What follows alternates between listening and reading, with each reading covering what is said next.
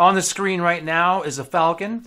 I've done a lot of falcons in my day. On this YouTube channel, I have several of them. And coming up, I will show you a few of them. Those are acrylic paintings, where this is more of an ink wash watercolor. It's a different kind of a process. And I think you'd enjoy watching that if you go back and look. The name of this video is called The Artist's Curse. But before I get to that, I want to talk about something stupid.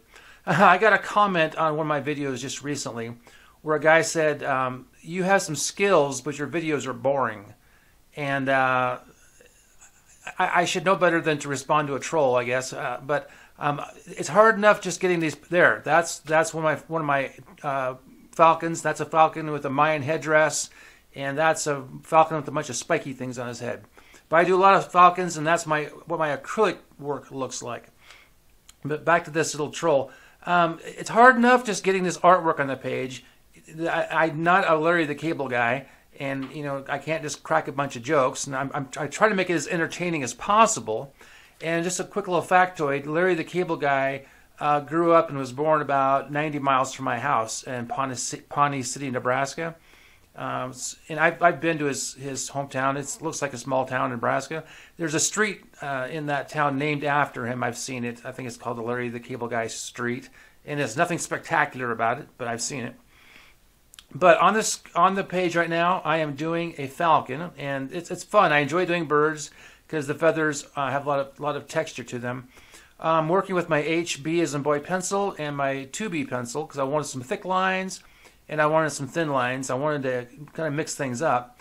And I have this way of doing texture, and the only way I can describe it is just to watch me do it. I can't even explain it. It just kind of flows out of my hand. If you're trying to learn how to do this, the best way to learn how to do it, at least for me, is just to watch me do it. Because it's hard to explain exactly what's going through my brain, especially when I sped up this fast. But I'm just putting a lot of contour lines, and it's kind of funny. It just kind of flows into my brain. I see what I need to do, and I just do it. I know this. I need a line here. I need a squiggle here. I need to fill this in here, and it's just autopilot for me.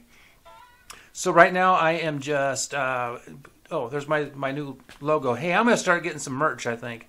Some coffee mugs. If I ever blow up and become a huge YouTuber, I'm going to need some merch.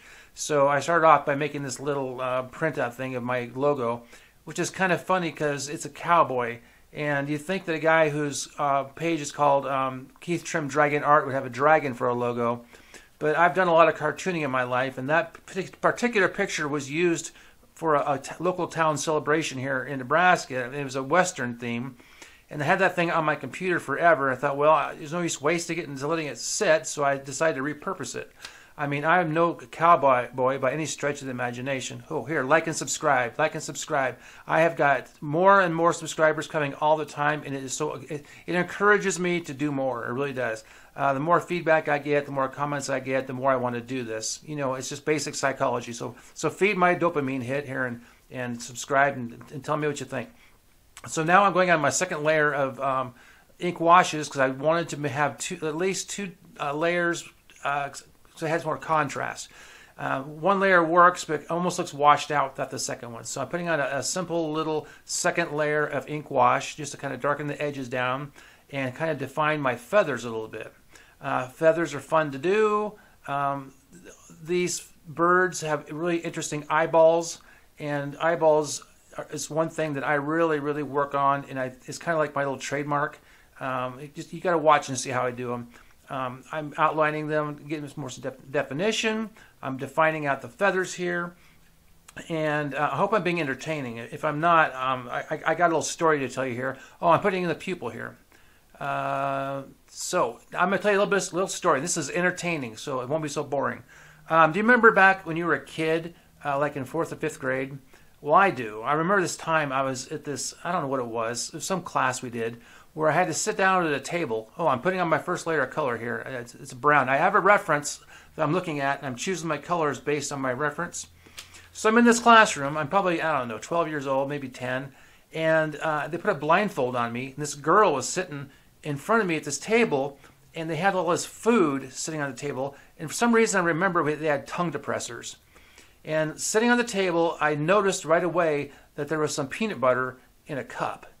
Now, here's a factoid you need to know. If you want to know about me, as a person, you need to know I cannot stand peanut butter. I can't even stand the smell of it. I'm not allergic to it. I just can't stand to look at it, to smell it, to taste it. And I remember, this must have been pretty significant in my life, telling this girl, do not give me the peanut butter. Well, so guess what? I put my blindfold on, and I don't